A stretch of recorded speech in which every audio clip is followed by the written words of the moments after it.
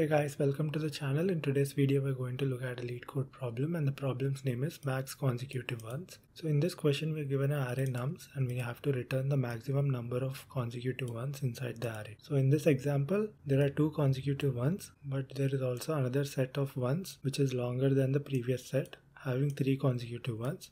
So we return that as the output. Now let's take a look at this example and see how this can be solved. So I've taken the same example they have given us. So this is the nums array. So we are going to iterate through the nums array from left to right, and we'll access each element at a time. So inside this for loop, we are accessing one element at a time using a pointer I. So if that element at I is 1, we increment the count and we compare it with the variable and store the max of max and count inside this variable, and we finally return max as the output. So we start from I is equal to 0. So the element at 0 is 1. So increment count, and we also check max of max and count. So max of 1 comma 0 is 1. So set max also to 1. Then we go for the next element.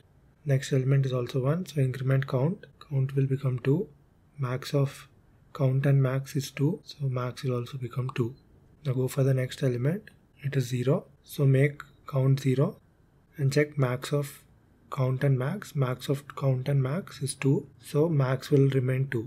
Go for the next element. It is 1, so increment count.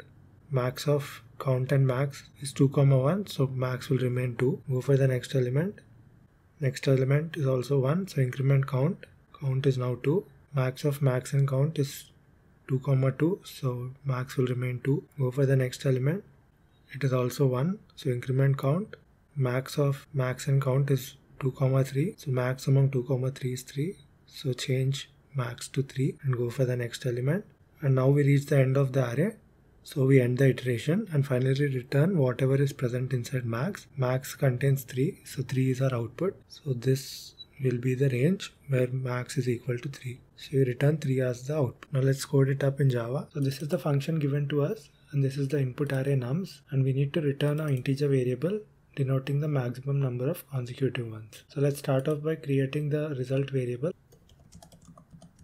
So max is going to be the output we are going to return, which will denote the maximum number of consecutive ones. And again I'm going to create a variable count, which will be used to count the number of ones in each set. Now let's iterate through the input array nums using a for loop from starting to end.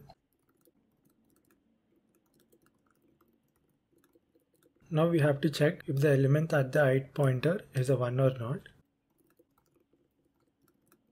If that element is 1, we increment the count variable denoting there is a 1, and we check if it is the maximum streak until now.